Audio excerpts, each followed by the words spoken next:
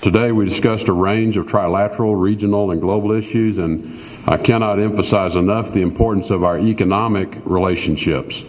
Canada and Mexico rank as the first or second largest export market for 42 U.S. states and support nearly 3 million U.S. jobs. You asked about Russian interference in Mexican elections.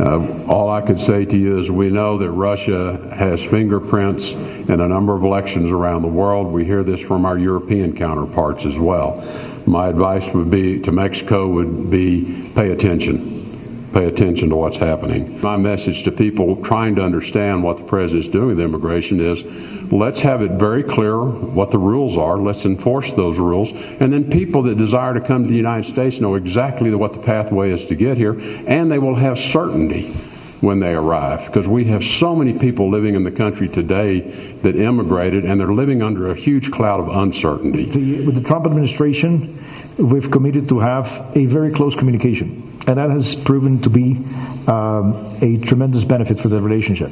I think that in many ways, the relationship today is more fluid. It's closer than it was with previous administrations, which might be surprising to some people, but that's a fact of life. And I want to highlight the role and the leadership of Secretary Tillerson, who's been instrumental to achieving these and to bring our countries closer.